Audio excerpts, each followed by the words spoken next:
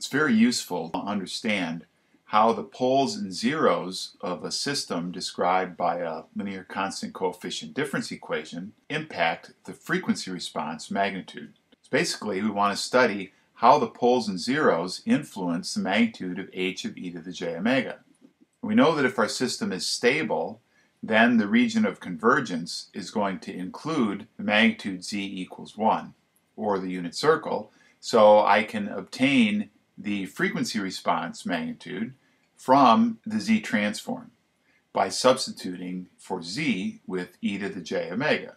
So my frequency response for a system described by a linear constant coefficient difference equation is just the sum k equals 0 to m bk e to the minus j omega k divided by the sum k equals 0 to n ak e to the minus j omega k. Now, it's useful to rewrite this in pole zero form, as we have done previously on other occasions. We'll write h of e to the j omega as b0 over a0, factoring out the coefficients of the constant term in the numerator and the denominator.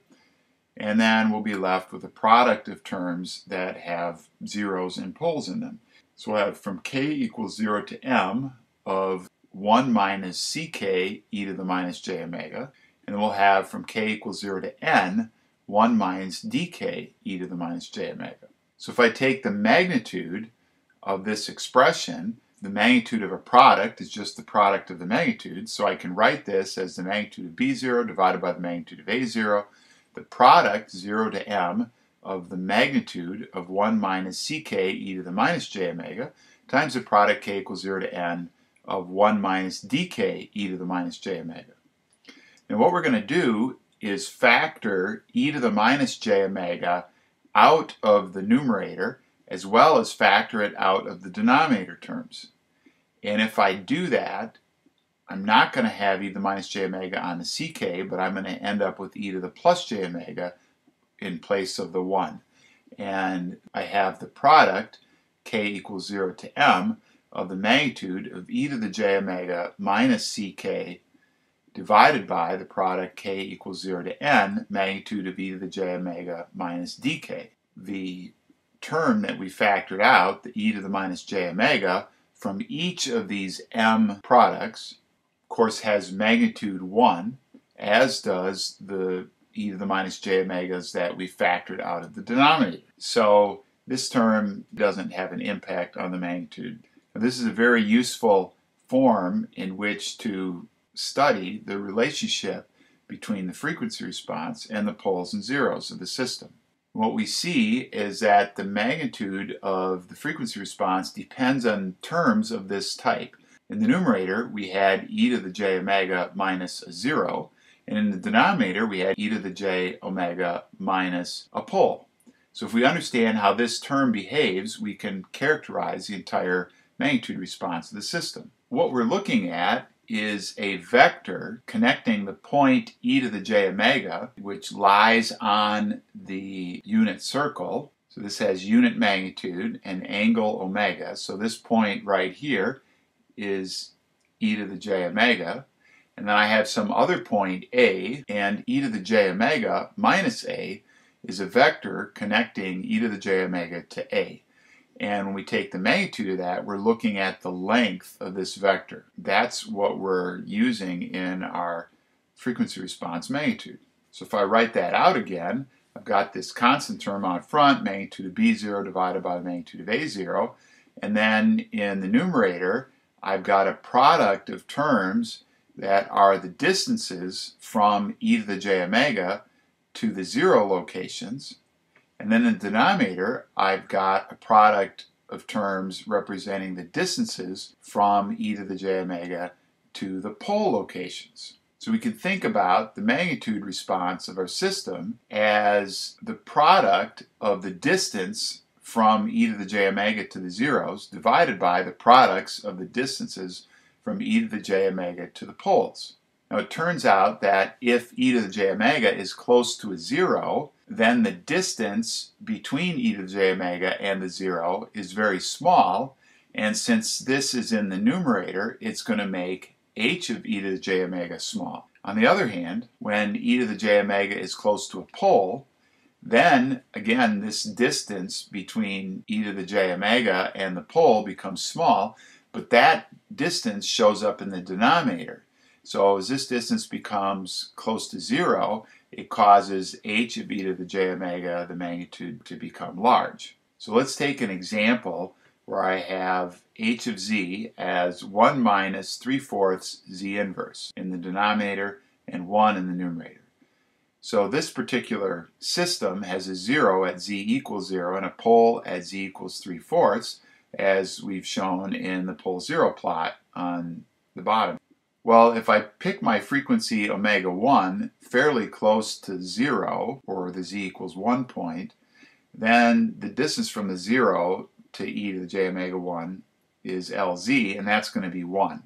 But the distance from the pole, which we're denoting as Lp, to e to the j omega 1 is going to be close to 1/4, because this is at 3/4, so this is at 1, that means this distance is 1/4. So when I compute the magnitude of h of e to the j omega 1, it should be approximately 1 divided by 1/4, or 4. And indeed, that's exactly what we obtain.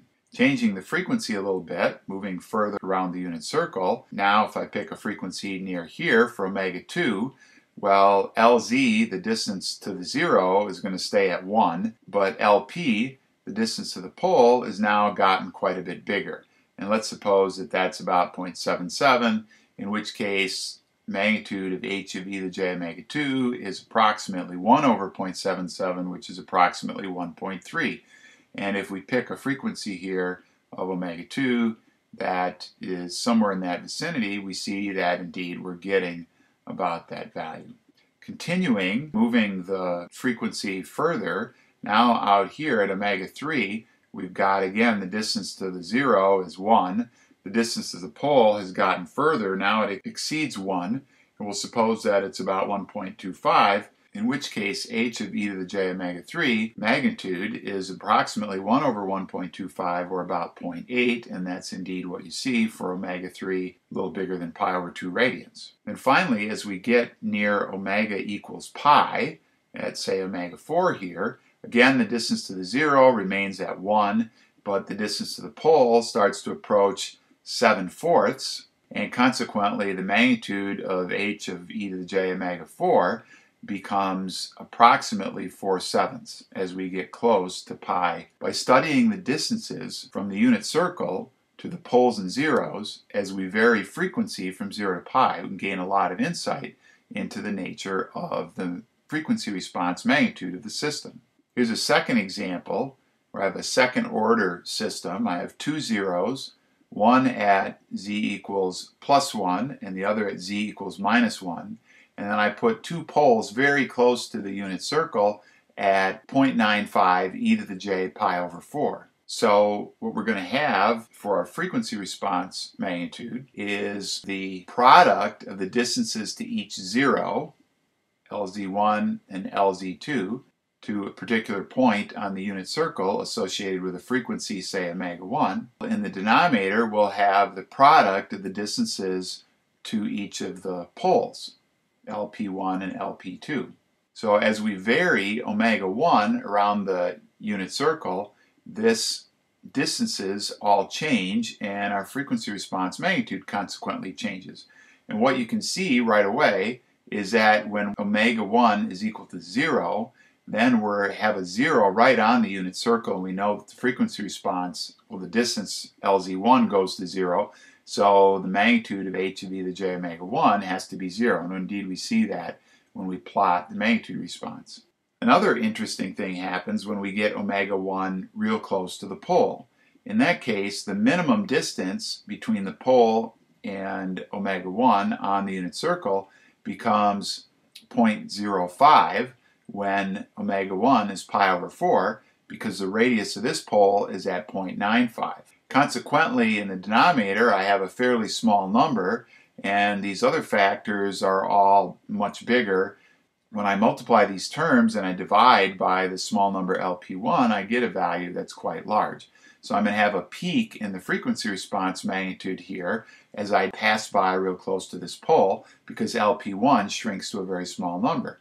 And then as I get farther away again, the distances change, and I don't have anything small in the numerator or the denominator, so my response falls off. And then once I get over here near this 0 again, the distance LZ2 is small, where the distances LZ1 and LP1 and LP2 are fairly large. So again, our frequency response goes to 0 as omega 1 approaches pi. Basically, what's happening here is that when you have a pole near the unit circle, you push the magnitude response up at those frequencies, while zeros near the unit circle pull the magnitude response down. And if the 0 is on the unit circle, of course, then it forces the magnitude response to be exactly 0. Now, this kind of insight can help us understand the characteristics of filters from looking at their pole zero plots. We can also use these ideas to design filters. So if I want a filter that attenuates a certain frequency, what I need to do is put a 0 on the unit circle at that frequency. Let's look at an example here where I've got a filter with 8 poles, and they're arranged in sort of a semicircle about the z equals j. And then I have zeros at 4 of them at z equals 1 and 4 zeros at z equals minus 1. So what can I learn from this? Of course, I know what happens here is that my frequency response is going to be 0 at omega equals 0 and omega equals pi because of these zeros. And so as I go along the unit circle, I'm getting closer to these poles. Those show up in the denominator. As those distances shrink, it's going to push my response up. So I'm going to predict that I have sort of a pass band in this frequency range here, and then it drops off again. So this is going to be, I'll predict this is a band pass filter. I start with a gain of 0. I get a higher gain in this region, and then my gain drops off to 0 again. And if we look at the actual frequency response magnitude, we see that indeed about the frequency pi over 2, I have my passband, just as we predicted from our pole locations here. And that at 0, we've got 0, and at pi, we also have 0 because of these zeros. So from looking at the pole zero plot, I can infer what the frequency response characteristics are going to be. Take another example. In this case, we have 20 zeros distributed throughout the z-plane, and all 20 poles are at the origin. So poles or zeros at the origin don't affect the frequency response magnitude at all, because the distance to the unit circle to the origin is always 1. So in this case, the zeros are going to entirely define the behavior of the system. And I know that these zeros on the unit circle are going to cause me to have frequency response magnitude 0 exactly at those frequencies. But in general, I can write then my magnitude response as product B0 times I equals 1 to 20, the product of L sub I, where L sub I is the distance from the point on the unit circle corresponding to omega to each of the zeros. So we're going to have 20 distances here. We don't have to worry about the poles because those are all the same. And what you can see is that in this region, the distances to the zeros are all larger numbers. We're not close to any particular zero. So I would expect that I have higher gain in this region than I do at the very high frequencies near pi or the lower frequencies below pi over 2. So in this case, I'm going to predict that I have another bandpass system where from 0 to somewhat greater than pi over 2, I have very small gain. Then I have a passband in this region, and as I get near pi, it should go back to 0. And indeed, we see that as we get a little bit bigger than pi over 2, this region here, we start to have a passband, and then we have our passband ends out here as we start to get a little bigger than 3/4 pi, and we have stop bands or attenuation between 0 and certainly pi over 2, where this 0 is, and then at the very high frequencies as well. So there's a lot of intuition that can be gained by understanding how the poles and zeros affect the frequency response magnitude. You can also study how the poles and zeros affect the frequency response phase, but the analysis is quite a bit more complicated and consequently not as insightful.